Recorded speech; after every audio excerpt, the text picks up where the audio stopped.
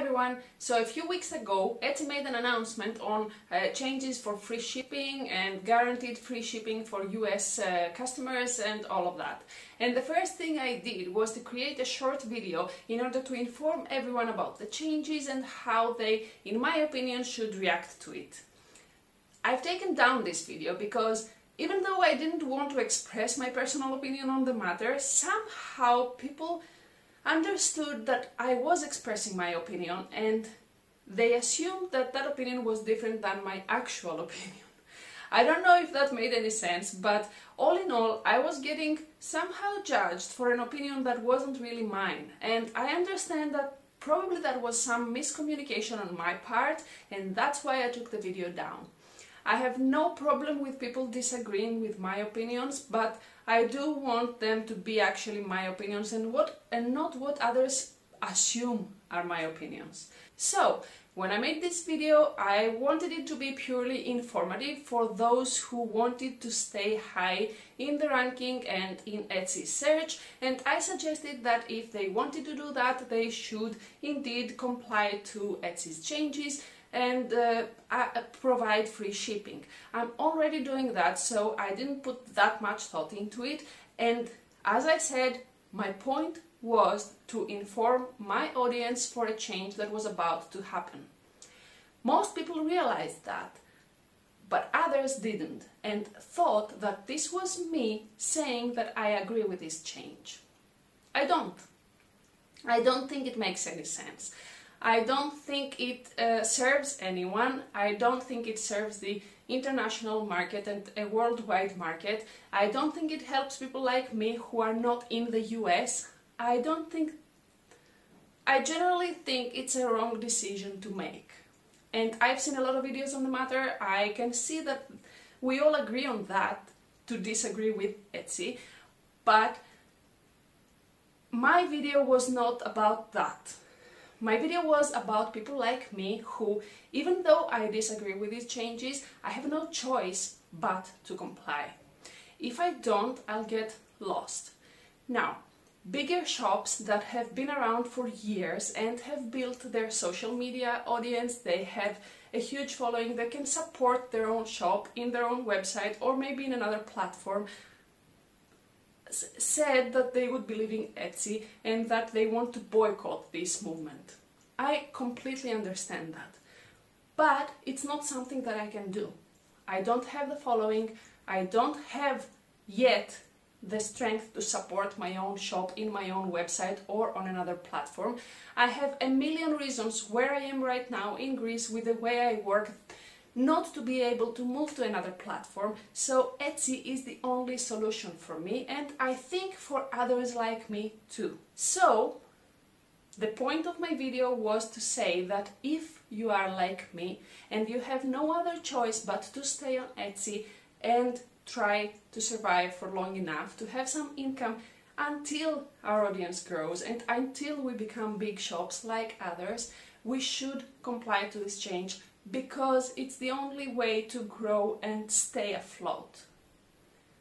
I just think all in all that complaining without being able to do something about it is a waste of time. So I thought it would be best for me and others like me to decide whether they want to do this or not and act on it. Bigger shops acted by leaving or doing something else or taking a different approach to the matter, but that's not a choice for all of us. So, even though I disagree with this choice, and a lot of other choices actually, I do have my opinions on the matters, I just don't think they are important enough since I can't do anything about it, at least not now.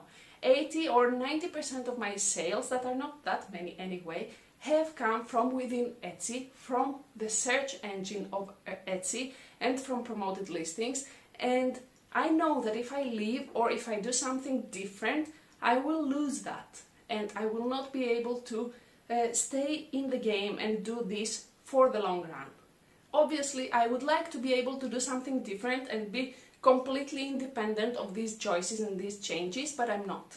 So, I've said it a lot of times already and I'm rambling for a while now.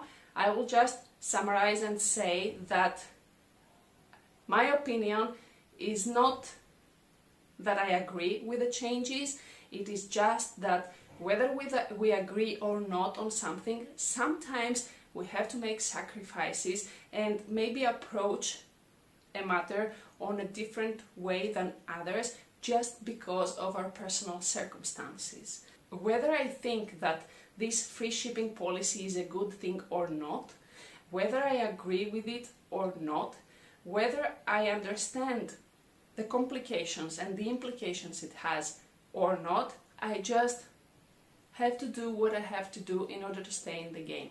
And I really think that I'm not the only one. There are a lot of small shops, there are a lot of people who are just starting out and cannot do anything different. So for them, I would suggest they find a way to offer the free shipping and comply with the changes and evolve and adjust in order to be able in the future to grow and become independent of that. That's all. Now that's my opinion. If you disagree with that, I'm perfectly fine with that. But in the previous video, I was completely misunderstood. Everyone thought, oh, no, not everyone, a lot of people thought that I just agreed with the decision and I wanted everyone to provide free shipping. I wasn't. I'm just here to provide what I think are the best tools to stay relevant while you are within Etsy.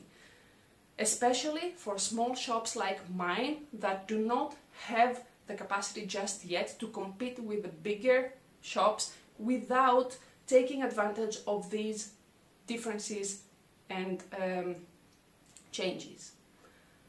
That's all. So yeah, that's my update on the Etsy update. I hope that was more in detail and more specific on my opinions and why I choose to do what I choose to do. And yeah, that's it. If you like this video, please leave it a thumbs up. I would love to hear your opinions in the comments below, because I do think it's important that we talk about it and we see the different experiences each one of us has. And I hope to see you on the next video. Until then, be safe, be happy, and keep going for your dreams. Bye.